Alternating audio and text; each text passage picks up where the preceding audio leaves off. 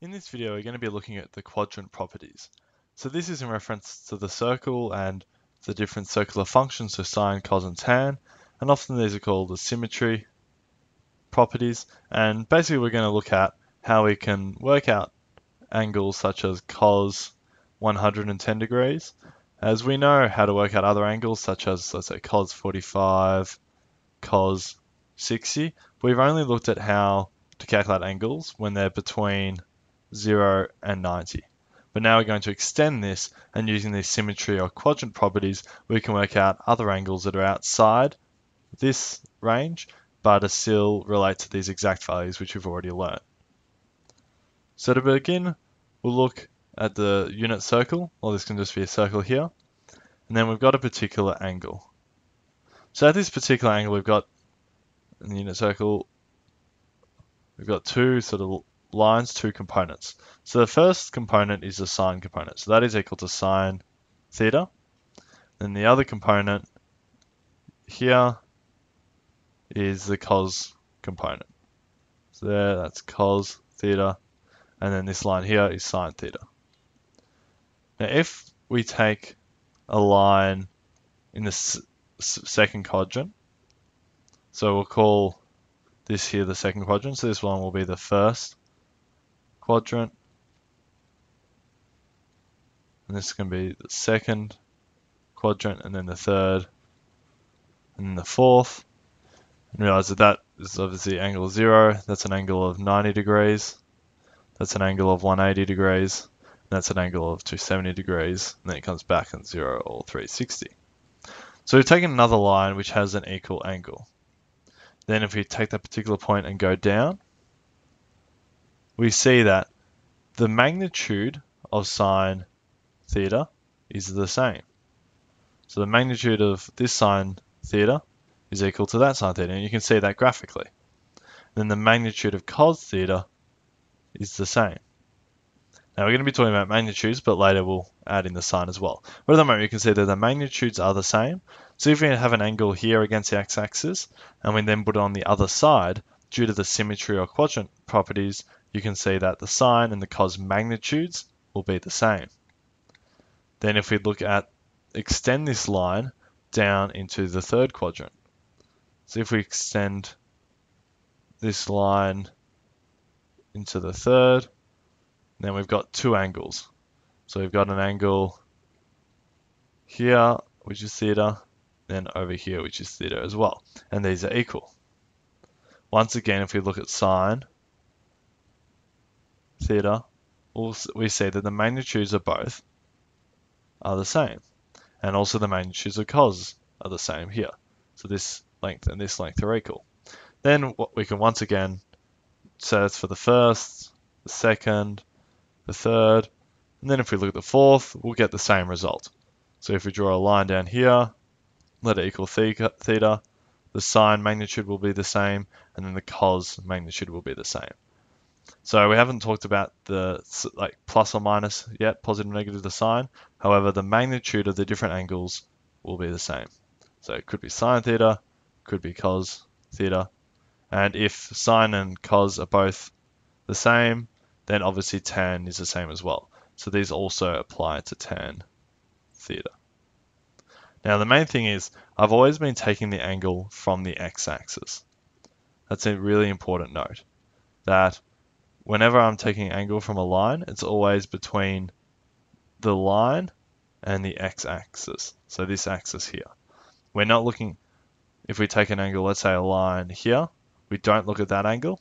We call theta this angle here. So between the line and the x-axis rather than the y-axis, even if this angle is bigger than whatever angle this is, like calling it x.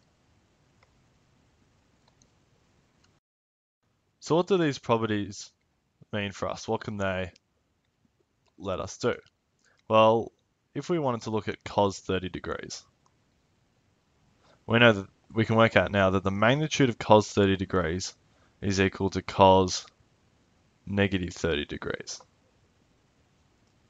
And you can see that because when you have the two axes here and you calculate the 30 degrees, this length here, down here, will be equal to negative 30 degrees.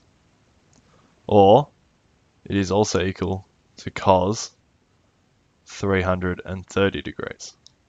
And 330 degrees is the same as negative 30, because if you go from this point here and you go all the way around, so that's 90, that's 180, that's 270, and then you keep going, this angle here is 330 degrees, and that means that angle in the middle is going to be 30, because the whole circle is 360.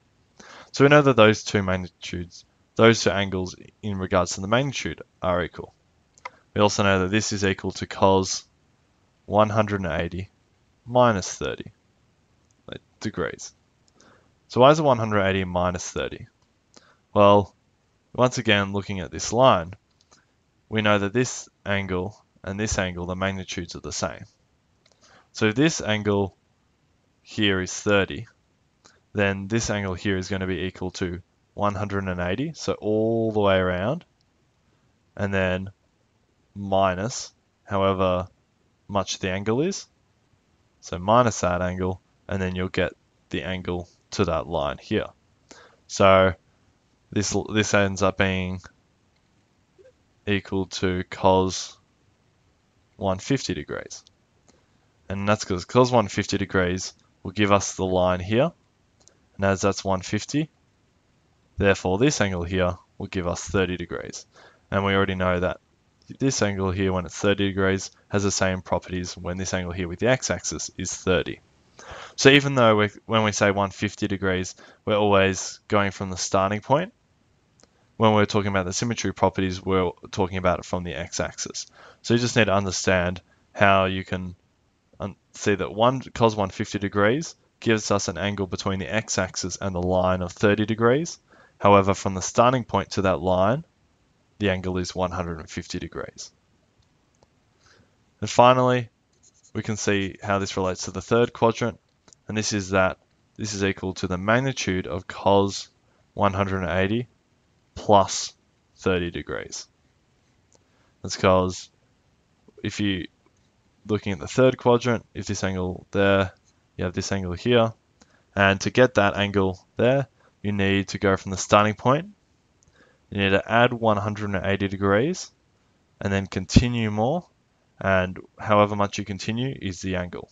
So it's going to be 180 plus 30 degrees, and the magnitude will be equal to cos 30. So in a general sense, this can also relate to sine. So we can say that sine theta is equal to sine negative theta, which is equal to sine 180 minus theta. So that is reference to the second quadrant, the fourth quadrant, then obviously the first one is the first quadrant. Then this is equal to sine 180 plus theta, which is the third quadrant. So we've looked at the magnitudes, such as sine theta magnitude is equal to the magnitude of sine negative theta. But now we need to know what these values actually are. So we need to know if they're positive or negative. So we can work those out by working out what quadrants it's in. So if it's in the first, second, or third, or fourth, and then from there we know if it's positive or negative. So we've calculated exact values so far. So let's say pi on 3, or cos theta, or tan theta. They have all been always positive. And the reason for that is because we've only looked when theta is between 90 degrees and 0, i.e. the first quadrant. So if we take a line in the first quadrant, we'll call that theta, and we look at anywhere on this line, so another line here, so theta, then sine is always positive. So here, this value here, sine is positive. And that's because we're going from here along. You can think about this as a y-axis and the x-axis. And here is the positive y value. So it's going to be positive sine values. If we then look at cos, we can see that cos is also positive. And that's because we're looking at the positive x values. So in a graph, so x, y, that's when x is positive and that's when y is positive. So in the first quadrant, both are going to be positive. That's why we have positive, positive, positive here. But what about if we then looked at the second quadrant? Well, if we look at the second quadrant, so we call that theta. So firstly, sine. Well, sine is still positive. The reason why sine is still positive is because we're still in the positive y-axis. X is now negative, but sine is still positive. Anywhere along we go, along here, sine is still going to be a positive number. But what about cos? So looking at cos is now negative. So the reason why cos theta is a negative number is because before we had x is positive, but now x is negative for the second quadrant. So in the first quadrant, sine is positive, and in the second quadrant, sine is positive. But for cos, it's only in the first one that is positive, and then in the second one, it's negative. But what about the third and fourth quadrants? So taking a line here, looking at the third quadrant, you should look at, well, x and the y-axis. So firstly, we're in the negative x value, and we're in the negative y value. So if this was a graph, you could say that point, for example, was, let's say, -1, -3. Or any point along here is going to be a negative number. So because both are negative, cos theta is going to give us a negative number, and also sine theta will give us a negative number. Looking in the final quadrant, so the fourth quadrant, if we take an angle, we look here, then we see that sine theta is still negative. And then cos theta now becomes positive.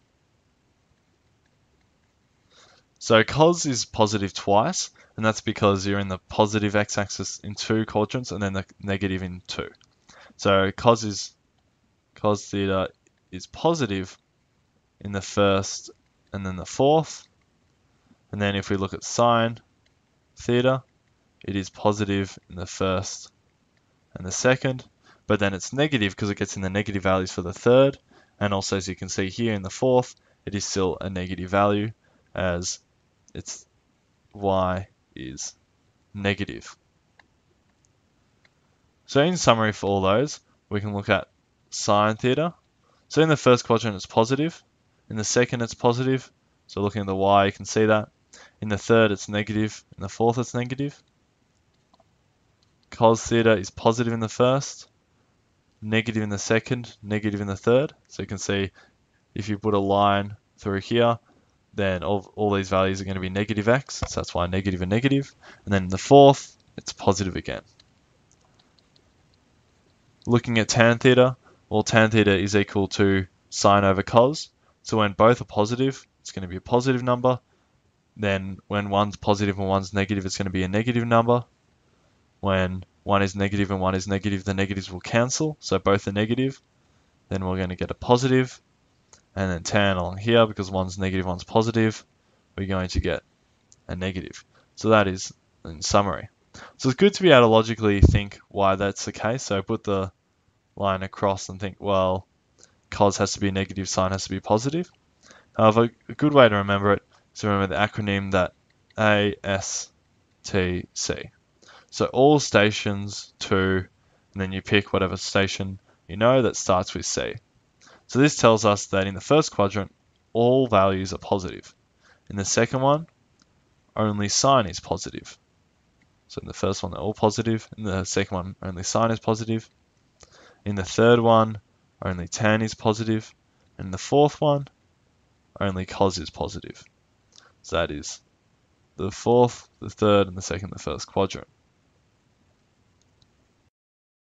So this may seem confusing at first, both the magnitudes and whether it's positive or negative in the different quadrants and how we can sort of relate this to questions and make it useful. However, I'll go through in the next video some examples of this, such as how we can calculate sine of 120 degrees or degrees that are bigger than 90. And that's when these values are useful, as well as when we're graphing it as obviously the theta, the angle, gets bigger than 90 degrees.